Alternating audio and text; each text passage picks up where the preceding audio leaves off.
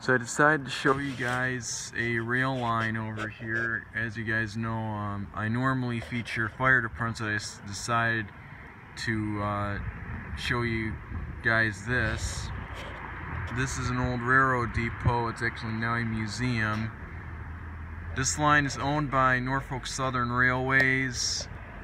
I guess they come through here quite often. There's a car coming. I don't want to film that because I don't know. It's a long way. There's a crossing over there.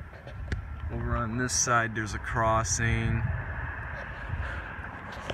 And it looks like that right over here they must have some sort of a industrial thing or something. But this used to be a rail line right here. You come over here, this used to be a railroad line here where I'm standing. So there used to be, I guess, one track that went through. There was another track, I guess, that went through here, because there's a track right there by those cones.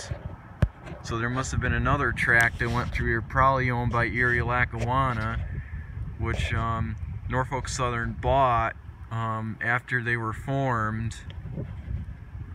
So they're now what's called a heritage unit for them. But you could see, take a good look at the ties right there. But there you guys go. If there is a train that comes, I'll make sure I take a video. I'll turn the video back on if there's a train that comes, so you guys could get some good footage of it going by.